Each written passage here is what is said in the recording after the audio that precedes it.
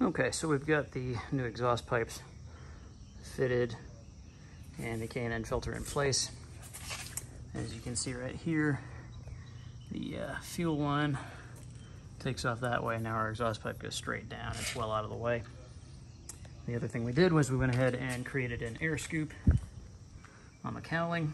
We've got new passageways for the exhaust to come out. I increased the size of the exit duct right there, added a little bit of a ramp to it, so that gives us some suction to help suck some of the air out. And then of course we've got the air scoop, which directs right at the K&N air filter.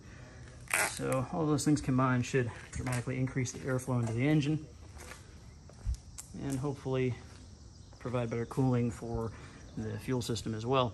Now we still need to go ahead and wrap the exhaust pipes.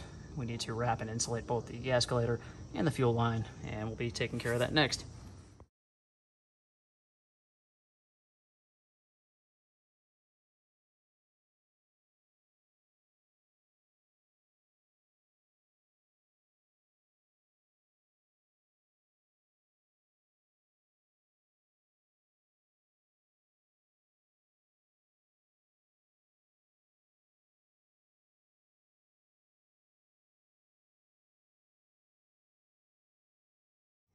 All right, so we've got the cowling fitted and put back together. You can see our K&N filter down there through the scoop.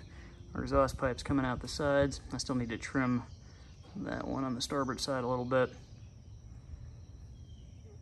But all in all, I think it looks pretty good. Still need to do some finish work on it, but we'll do that after we test it. And I think we'll probably get it up in the air tomorrow.